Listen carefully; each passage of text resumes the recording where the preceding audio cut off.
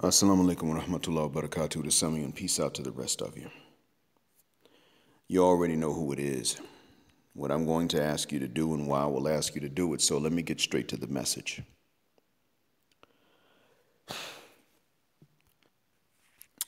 After learning more about SYSBM, I want to start off by thanking Dwight Hayes, Don Calypso, Mad Bus Driver. Intentionally and unintentionally, they have put me up, got me hip to what the tenets of SYSBM are, and what the framework is by which to define it. Jay-Sean Random may have been right about something, and that is that I probably do not qualify to be called SYSBM, and that's okay. I'm going to defend the right of SYSBM to get passports and to leave behind the Western black woman. However, I'm also going to advise the SYSBM to make something clearer for the younger or newer SYSBM coming in. And a lot of you are not going to agree with me at first, but at least hear why I say what I'm going to say.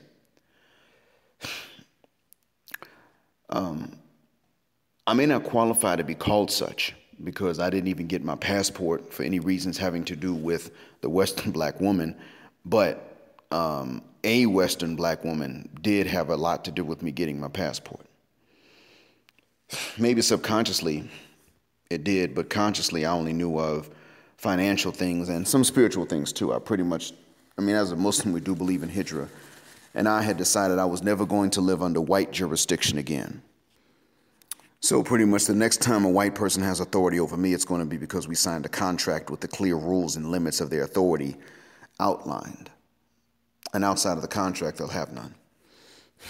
End of story. But what's important is that the other reason I may not qualify, and I'm going to explain the situation that happened so that you understand where I'm going. In 2018, I took my summer vacation and I came back to this country early to do some summer work and make some extra coin. In doing so, I was in the WhatsApp group with the rest of the teachers. Female teachers teach female students and male teachers teach male students. However, the WhatsApp group for the teachers was the same. Of course, I once was talking to the male teachers in the WhatsApp group, explaining how I was going to explaining to them, I advise you teachers to not focus on the students that are lazy because they're going to lie. It's best to have little interaction with them until they raise their hands to try because they're willing to lie. They've already started doing it. Of course, one of the female teachers, an African American named Khadija, felt the need to digitally roll her neck and snap her fingers and roll her eyes and, tell me something, because the African-American woman has to do this to the African-American man in many cases, and she knew I was African-American because my name in the group was Blackheart.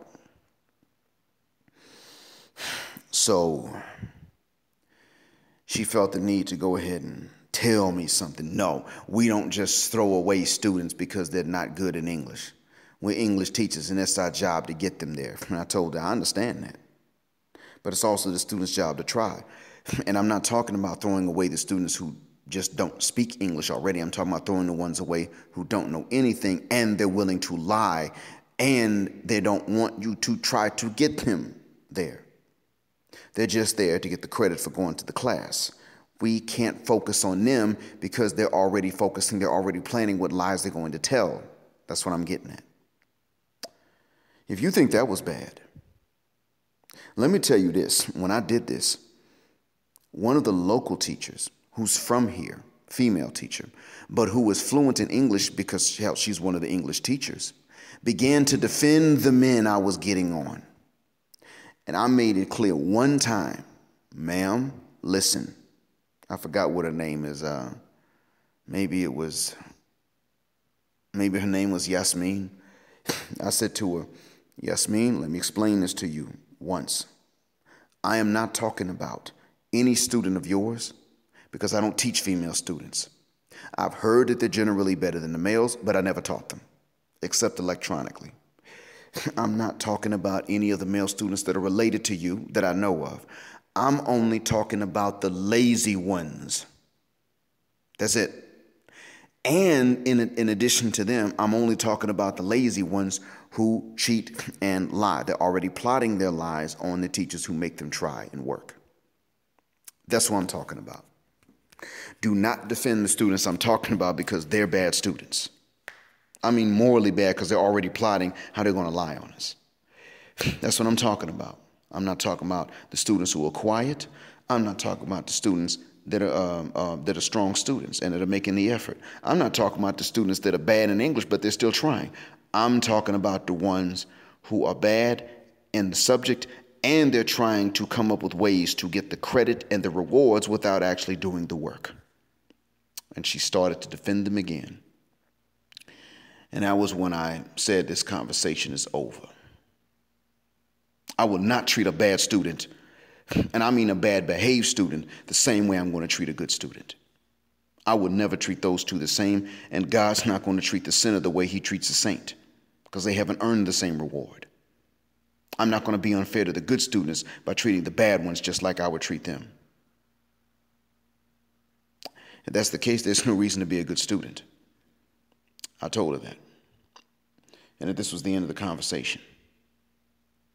I'm mentioning this to you for a reason, and that is that, you see, we see the same phenomena in the black community in the West. The 92 octane that does not live the idness lifestyle and does not get involved in these things still will try to get with the men that are idness, and she will defend other women like her that chase down the idness men. So she's not like that. She makes sacrifices. She's not lazy, and she's not trifling in her own personal life. She just likes the men who are. And you know this because if she does, she will defend. Even if she doesn't chase those men, she will defend her friend who's 92 octane and chases down those men that are like that. Now, this is reason enough for us to look at the 92 octanes and say, okay, there may be some good ones among them too, but we're not going to find them. They're too rare. We got to leave alone the Western black woman. We're done. Is that not the reason that you say this? Understandably so. Is this not reason enough for me to look at the pale Gulf Arab woman, and I mean talking about the pale Gulf Arab women? Is it not reason enough for me to look at them and say, you're defending the crap even when you don't engage in it, so this is reason enough for me to look at you all categorically and say, no, bitch, step back. I'm not interested in pursuing a marriage with one of you. Do you understand? I've drawn a parallel here. What does this have to do with SYSBM? It's simple. You're going to find that the women of certain other ethnicities that have problems with us, what I mean is that the women who come from an ethnicity and that ethnicity has problems with us may not have the same problems with us that the rest of their ethnicity or the majority of their ethnicity have with us. However, what happens if they defend some of their friends who do? Well, she's afraid of black men. Oh, and that's your homegirl? Yeah. So what's she afraid of black men for? I mean, hasn't she heard from you that we're just as different as other Japanese men? Hasn't she heard from you that we're just as different from each other as Arab men are? Hasn't she heard from you that we're just as different from each other as Indian men are different from each other, as Pakistani men are different, as Afghan men are different from each other? She hasn't heard this from you? What the hell have you been doing if you're her friend? Do you understand now what I'm getting at? Many of you SYSBM brothers don't care if a blood gets out there and finds him a white stargate, a white Arab stargate, meaning a non-black Arab, because they call themselves white if they're not black. A stargate from Western Europe, which is white. You understand? An Indian stargate, a Pakistani stargate, an Afghan stargate. Now, if she's from Bangladesh, I'm kind of neutral because I understand the Bengalis. I don't really know them to have a hatred for us. But you understand what I'm getting with this. Judge the woman by her ethnicity. Not because she individually has to be the same, but understand that you need some kind of proof that nobody in her family is going to mistreat you or her because she's with you or your children. You need to know this. You need to be clear about this. If you cannot verify that, then assume it's going to happen and bounce and get you a woman who comes from a background that has not been disrespectful towards us because of our race.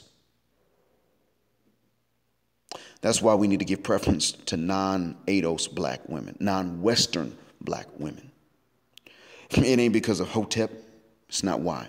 It's pragmatic. That's why. Plus, we have the most genetic diversity, period, both of our genders, so we might as well go ahead and maintain some of it. Now, there are brothers who sisters don't want. I get it. See if sisters in other countries don't want you. And if they only seem to want you when you're a hell of a lot wealthier than they are, then, of course, you may say, okay, well, sisters in general don't want me, Western or not. Okay, all right. Maybe you find that women of other ethnicities want you more and they will approach you. Okay, all right.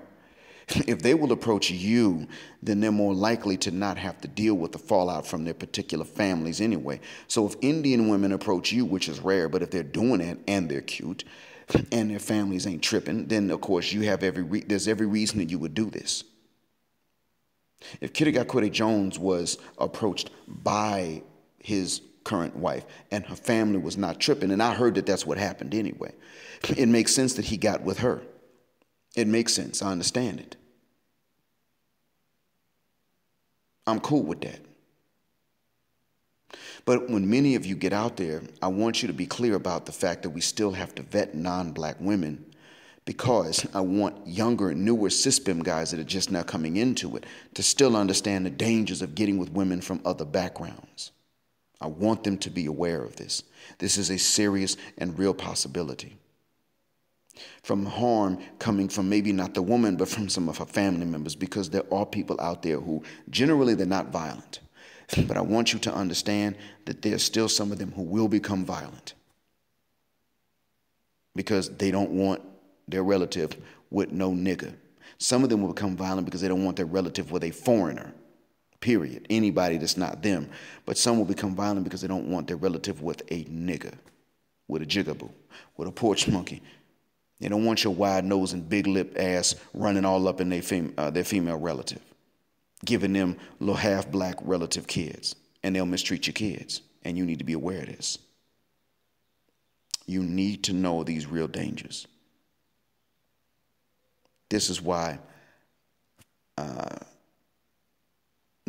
recommending that even if you're SYSBM, you still give preference to non-Western black women first, unless you know that they just don't like you. Now, that's a different story. Even then, you go with the women, give preference to the women that do like you the most, and you'll know because they'll have the most to offer and still show you the most interest. In that case, I get it. But do not get into this. Don't jump into SYSBM and then start thinking, man, I'm finna go out here and I'm going to pursue pimp porn from China, and that's actually Thailand, and that's actually a Thai name, pimp porn. So don't think I'm going to go and pursue pimp porn. She's from Thailand, and she digs brothers. Yeah, okay. How does the family feel? Because see, Thailand is not like the rest of Southeast Asia.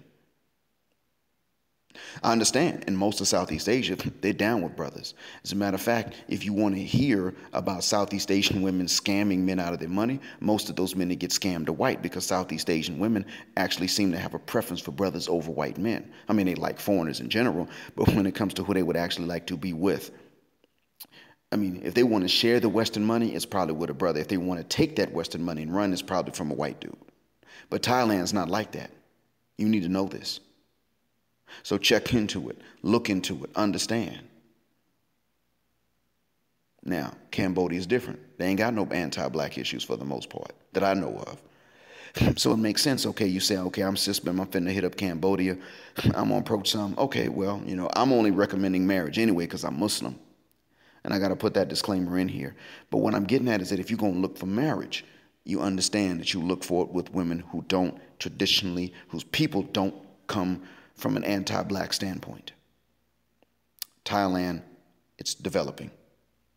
Not the Philippines, not Cambodia, not Laos, not Vietnam, not Malaysia, not Indonesia. But Thailand, yeah. Japan, yeah.